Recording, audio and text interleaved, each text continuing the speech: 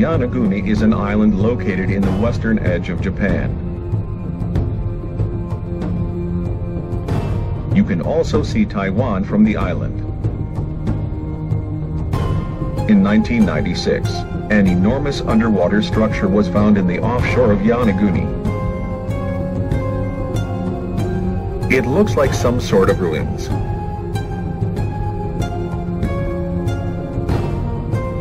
Is it an artificial or an extremely rare natural formation? Professor Kimura from Ryukyu University said this is definitely man-made.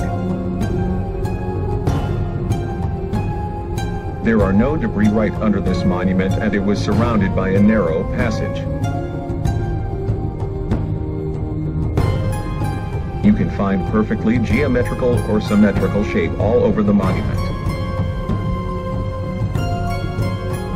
It is difficult to explain those structures by natural phenomena. There is a similar structure on the beach of Yonaguni Island. It is called Sanni Nudai. Professor Kimura said it is also an artificial structure, and he confirmed a bird-like shape on the surface.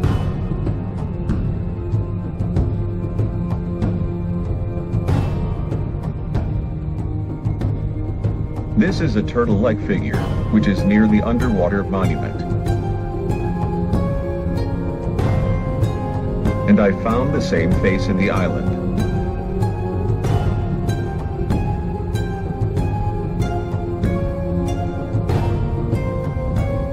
The face underwater.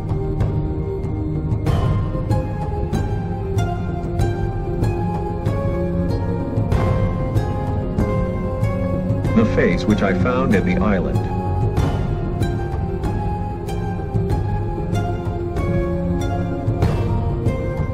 This face is placed on the foundation rocks.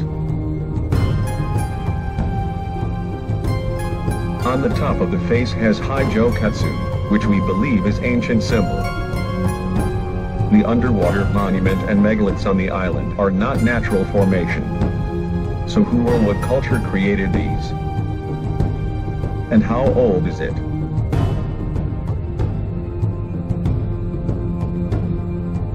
Some believe it's belonged to the lost civilization Mu, which sank under the Pacific Ocean.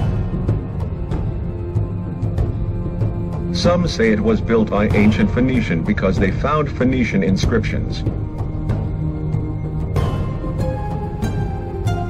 I doubt it. I think it belongs to the unknown civilization in the last ice age. Megaliths are present all over the world, and we don't know who really created them.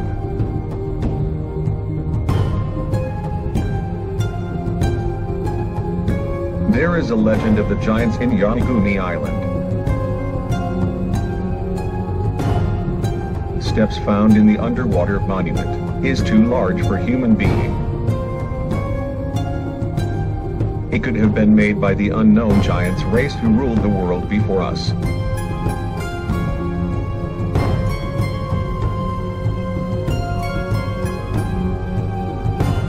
They are probably descendants of the Denisovans. Denisovan is the new species of archaic human, found in Siberia, Russia in 2010.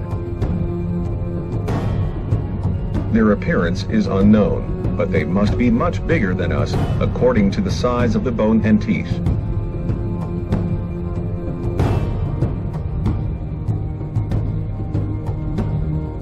Now we know some Asian people have DNA of Denisovans.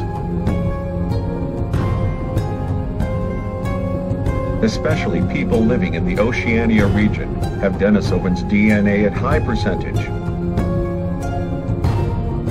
Denisovans spread to the Oceania region before us and built megaliths.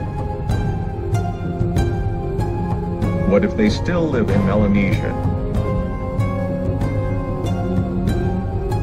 They are living in the remote islands of Solomon today, and their habitat is underground.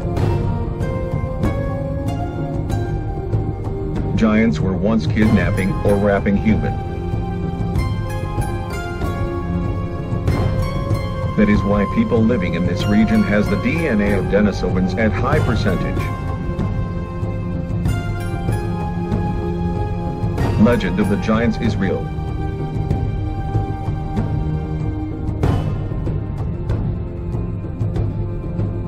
Yonaguni underwater monument is the undeniable proof of their existence.